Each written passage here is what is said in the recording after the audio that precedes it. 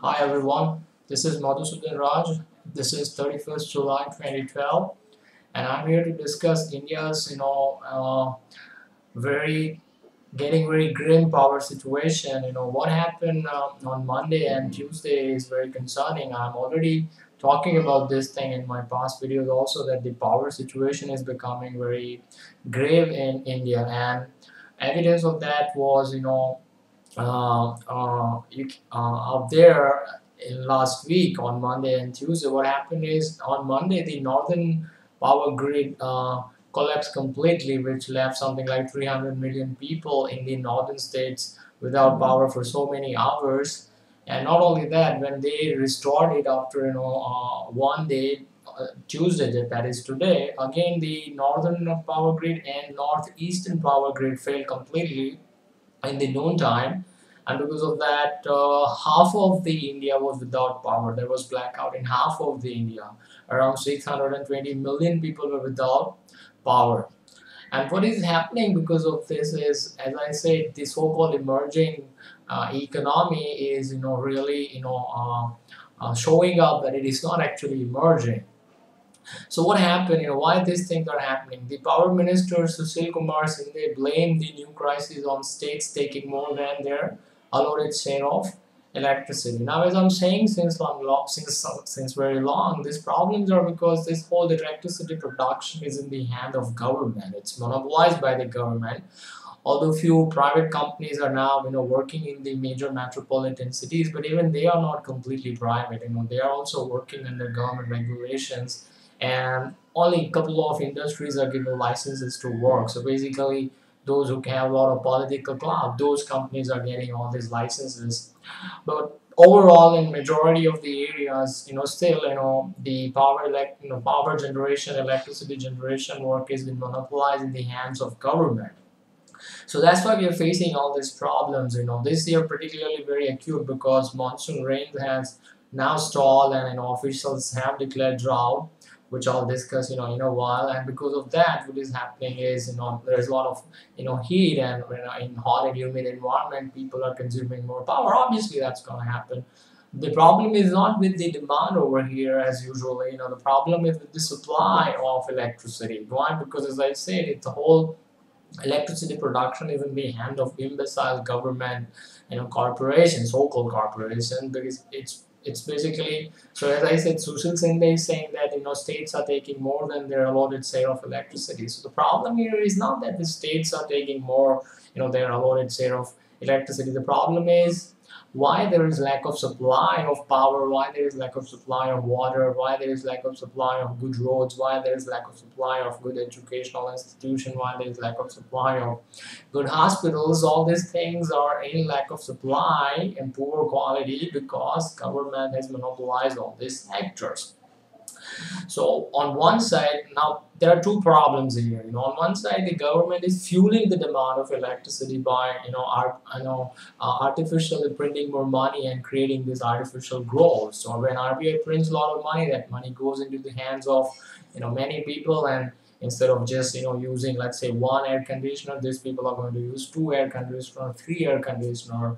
They're going to run their televisions for a very long period of time and stuff like that. They're going to consume more and more electricity simply because they have more money in their hand, which has been freshly printed by IBI. If they have to earn their money and then buy air conditioner and then pay the bills, then obviously the demand will be contained, because they have to earn that money. So on one side, RBI and the government, through their monetary and fiscal policies, they are creating this artificial demand of electricity.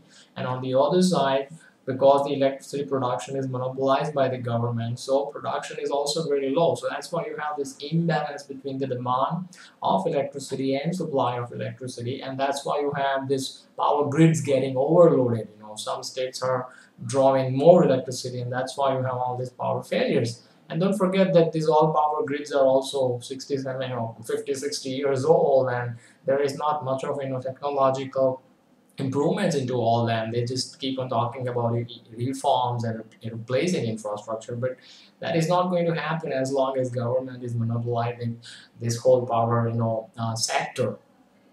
So as I said, it's about their lack of production, that is what is creating problem. If we have a free market, there in the power sector, there will be no problem of electricity, because innovative, individual private companies who are competing for more and more customers, they will find out innovative ways to produce, to generate more electricity and to distribute efficiently. For example, nobody knows about this technology, but it is very much possible that people can, these companies can use thorium-based reactors. They're talking about uranium reactors, but thorium is much more efficient than uranium fuel, for nuclear power reactors. So maybe they will, maybe who knows, they will come up with some other kind of technologies to produce, generate electricity and supply to their needy customers. So those private companies who are driven by profit motive, they will be producing electricity for whatever, by using whatever means. So we will not have this kind of blackout problems frequently. Not only just this 2 days blackout, but every day power failure is there for 1 hour, 2 hour.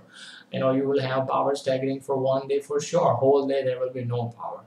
This all happens because government sector has a monopoly over power sector. That's it. You will never hear this kind of problems coming from the private sector. For example, Big Bazaar, nobody will say that. Big Bazaar will never say that my customers are using or buying more products from me, so that's why I'm in trouble. I cannot supply them. They will supply if there is more demand. In fact, private sector will, tell their consumers to buy more, not buy less, like what the government is saying. Now, government is saying that those states who are drawing more electricity, they are going to punish them. No private company will ever think of doing such stupid thing. Anyways, but this whole problem, as I said, is created by the government, imbecile government. They cannot manage, they cannot produce electricity, and they are ultimately blaming the consumers that, oh, you have to save electricity, you have to save water. Why we have to save electricity? Why we have to save water? Because you guys cannot produce it. That's why you're blaming all of us. You stop, you get out of this market and let the private producer produce all this thing, and we don't have to save anything. We will have to consume all this thing according to our purchasing power, which we have earned in the market. So you stop printing money. You stop, giving this phony purchasing power to people, so that the demand will not rise before the supply is coming in the market. And on the other side, remove the supply bottlenecks by dismantling this monopoly of government over the power sector. If you can do this much, then this electricity problem, this blackouts will very rarely take place in a free market society. Right? Only some technical glitches can result into that. All right. All right. So thank you very much for watching, man, and I'll be back. In 1 or 2 days, with the discussion of this, newly drought situation in India and what the government agricultural minister is, thinking about, normalizing the situation. And I'm telling you one thing: they are not going to normalize anything. Through their policies, they are going to create more trouble for all of us. I'll also be back next week with analysis of, some of the things which Deputy Governor of RBI, said about, gold. So stay tuned and thank you very much for watching.